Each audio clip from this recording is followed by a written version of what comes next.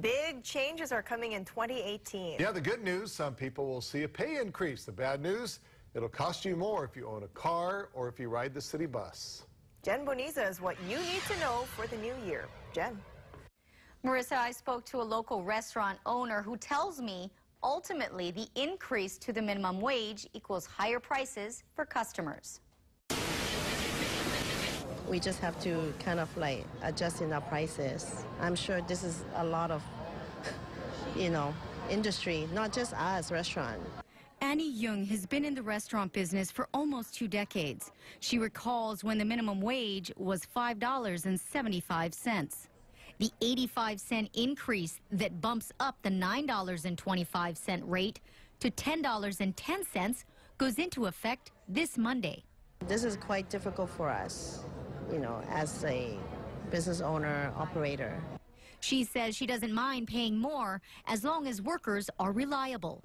I wish we can have better quality or, skillful people to justify the increase. Bus prices also go up on Monday. A one-way trip goes up 25 cents. A day pass will increase by 50 cents. Monthly bus pass holders will have to fork up $10 more, and annual bus members will see an increase of $110. The change doesn't sit well with everyone. It's expensive. Paying $70 a month, I think it is kind of high. How do you feel about the increase to the cost of riding the bus? I mean, I guess, it's just to have to happen. You have to cover the cost of things, right? Everything goes up.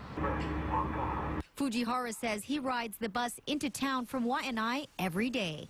Yeah, I've been running it like the mornings and the afternoons, so I depend on it. Even though a price hike was inevitable, Fujihara tells me people who don't have a car don't have much of a choice.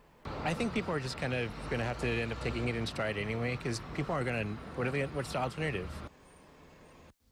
Car owners will also pay more in the new year. The vehicle weight tax on Oahu goes up 1 cent for every pound. That means if you own a 4-door sedan, your car registration could set you back an additional $30 each year. Marissa?